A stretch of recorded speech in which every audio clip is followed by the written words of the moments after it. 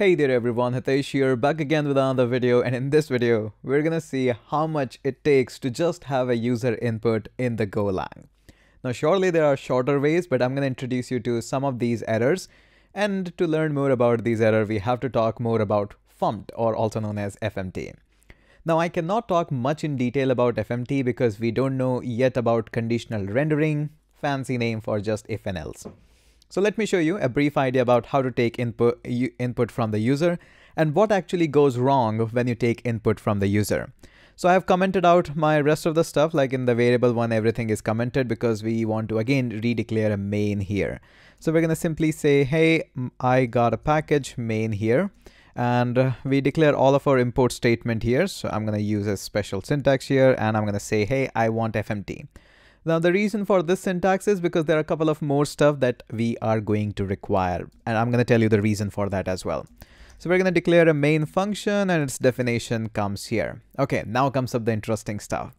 Now the most easy way, which actually introduces you to a lot of error of taking input from the user, is this one. So I'm going to call this one as simply my string, and it's going to be of data type string. There we go, no big deal, we have seen this so many times. And if you'll dig a little bit deep into documentation, you'll see that FMT has got this scanf feature, which we can use, scanln, scanf, bunch of others as well. And what we can do is we can pass on a reference of this variable, and the way how we pass on a reference of any variable is by using &sign. So I'm going to simply say, hey, that's my reference to my string. So whatever variables you are scanning from the input, just store it in my variable my string, and then we can simply go ahead and print this variable. So I'm going to simply say my string.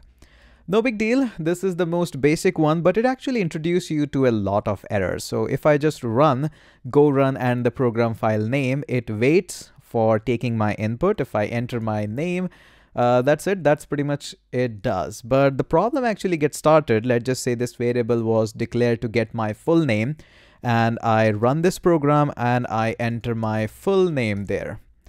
Now there we go, the problem comes. So if I hit enter, it says, hey, what you're talking about, I don't know what this command is, and a whole bunch of things goes wrong.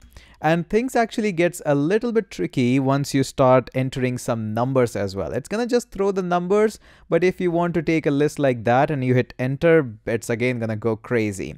So yes, this takes a bit of the thing, and if you are just taking a simple input from the user, just a name like what's your favorite color, it can work, but that's not why we are learning Golang here. We want to understand more about the things.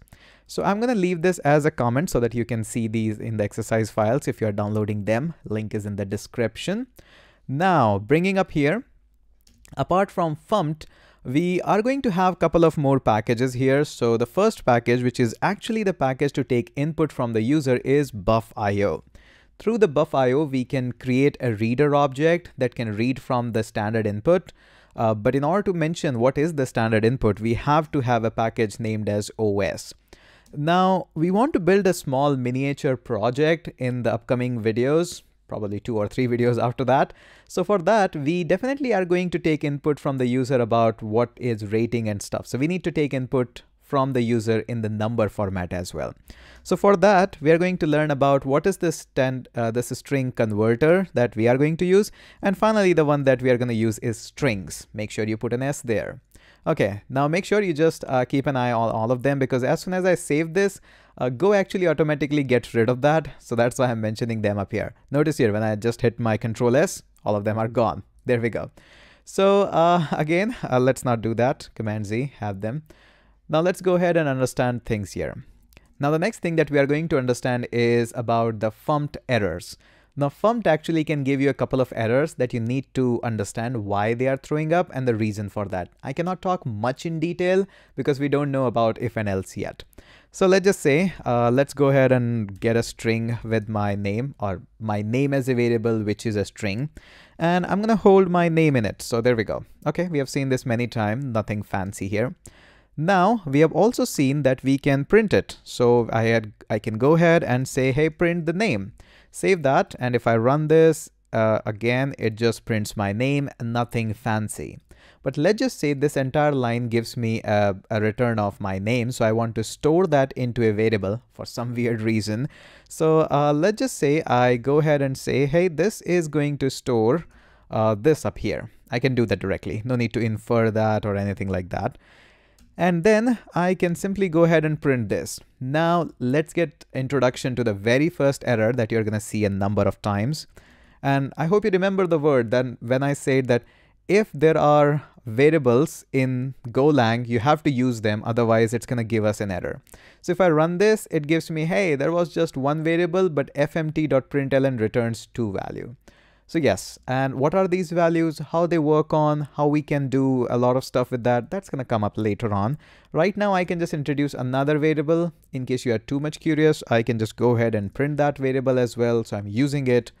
And I can run this program again. So it gives a 7 and nil. What that is, we definitely are going to discuss that, but not right now.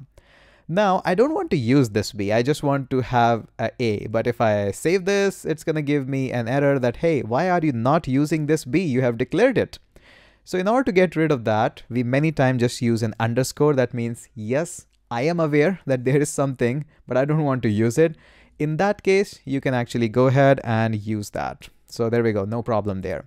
It's definitely going to print out this 7 as well, but we'll talk about that later on. Right now, just the whole part is we got the underscore in these kinds of special errors. Okay, now the whole thing is all clear up to you. Let's get rid of that as well. So comment that out. Now let's go ahead and take advantage of this buff.io.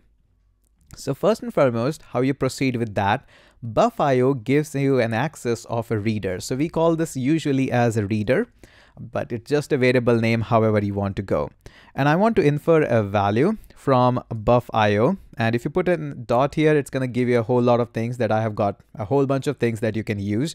And I simply want to use this new reader. It has a lot of others as well. And in the new reader, you have to mention from where you are going to read these values. So these values are going to come from os.stdin, standard input. Okay. So this reader is reading the value, but obviously I want to store these values in some variable, but I also want to give user a message. So I'm going to simply give a user message that simply enter your full name. And I'm going to just go like that. I don't want to use println. I just want to use the print message here. And after that, I want to store that into a string. So I'm going to call this as my name. Yeah, my name is fine. And then we are going to go ahead like that. And we are going to use this reader. And reader can give an option of reading in a variety of manner. Just hit a dot and you're going to see that it gives an access. Why reader is not giving me that? I don't know. It usually suggests you the stuff. So there is a read string method. There are a couple of other methods as well in this reader, but I just want to use a read string as of now. And I want to mention that just after /n, I just want to like get away. I don't want to take any value after that. So just use a /n here. I think now if I save this, this is going to give me this more values. So yeah, now the FMT and BUFIO and OS is here.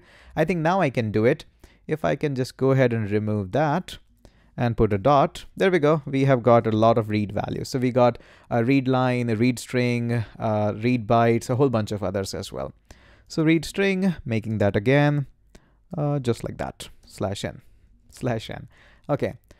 Now, obviously, I want to print that out as well. So we're going to go ahead and simply print my name. Okay, that is interesting. So this is how actually we take input from the user. So let's just save this and try to run this one more time.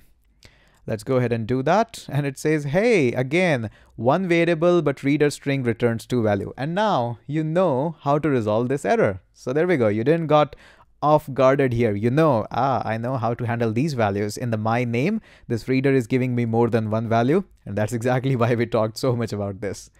Okay, and we can just put a comma and there we go. We know how to deal up with this now. Let's go ahead and run this one more time, and it says enter your full name. And now hopefully I'm able to enter my full name separated by space. Voila, it works. Okay, one more stuff because our project actually needs that. So I'm going to comment this one again, and I'm going to move on to another stuff. So this time I want to take rating from the user. So again, I have to define a reader. Reader is going to come from this BUFIO dot read. And again, we don't have anything specific to just new reader and stuff. If you'll just see this new, we have got new reader writer. There is no special things for reading the integer type values or numbers in a common way. So I'm going to just have this new reader. There we go. Again, from where you're going to take input, just standard input. There we go. Now I want to create a new, first and foremost, a user message. Forgot that almost. So fmt.print and enter your rating. Okay, if I can write that. Come on. Okay. So user is going to give us a rating. It's going to give us the rating in the number format. Okay, no big deal. We can store that. And I'm going to call this one as my rating. And my rating is going to come up from here, just like what we did above. So reader dot, and again, now this time we are reading this. So we are just reading the read string. So let's go ahead and use this one again, read string. And I want to keep on reading till I hit this /n. No big deal. Again, we know that just above we saw an error. So obviously it's giving us 2 values. So I want to just avoid that, just like that. And I want to print it. But this time, while printing this my rating, for some weird reason, I want to add 2 to it because it's a number we are taking input from the user. We should be able to do that. But since we are reading a string, it should be pretty obvious to you that in almost every programming language, when you take input from the user, it's usually in the string format. No exception here. It's string format. It's going to give us an error, but I want to show you that. So let's go ahead and do that. It says, hey, type mismatch, blah, blah stuff. So we know what the problem is. So in order to resolve this problem, we need to introduce one more package here, which is string converter. So we're going to go ahead and add that. We have already added that, but sometimes. strconv. Okay, now what you can do is you can wrap this entire thing, this reader thing, stuff like that, into this strconv. So I'm going to just go ahead and cut that. I'm going to use strconv.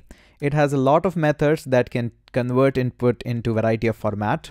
Parse bool, parse float, parse int. Let's use the float. You can use the int as well. We are dealing up with the integer only. And now if I just go ahead and do this, inside this, things should be good, but they are not going to be good. Okay, let me just save this and I try to run this one again. It's going to give us an error that cannot use error value as type int in argument to strconvert. It's a ridiculous error which is absolutely hard to understand. Now what happens by default is whenever you give an input, you are hitting an enter. So that value of enter is also being parsed and that cannot be converted into the parse float.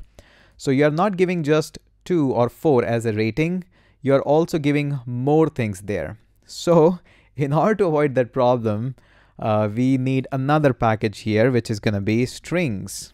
Okay, too much here. And again, we need to remove this one up here. So we're going to go ahead and simply we are going to cut that. So it's going up along here.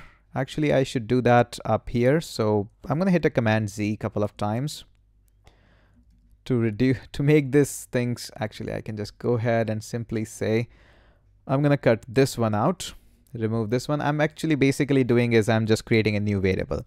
I'm calling it as my num rating. It's going to make things much more easier. Okay, string conversion parse float, and then I can go ahead and have my rating here to show you that what exactly the error is. Now, I'm not doing anything else. Instead of having things inside stuff like that, I'm just creating a new variable that's gonna show you the thing much more easier. So let's go ahead and do that. And again, we see the same errors here, my num rating, because it's not able to convert this into the parse float. So what we have to do again is use another thing. So I'm going to just cut this out and now I'm going to use strings. So I'm going to simply say strings, and string has a lot of method. One of them is trim space. That's the one we want to use. And now inside that I can just place this variable, my rating, And now, after trimming all the spaces and spatial character from this my rating, then you can actually use parse float to convert that string into float, and then you can add the values to it. I know, that's too much.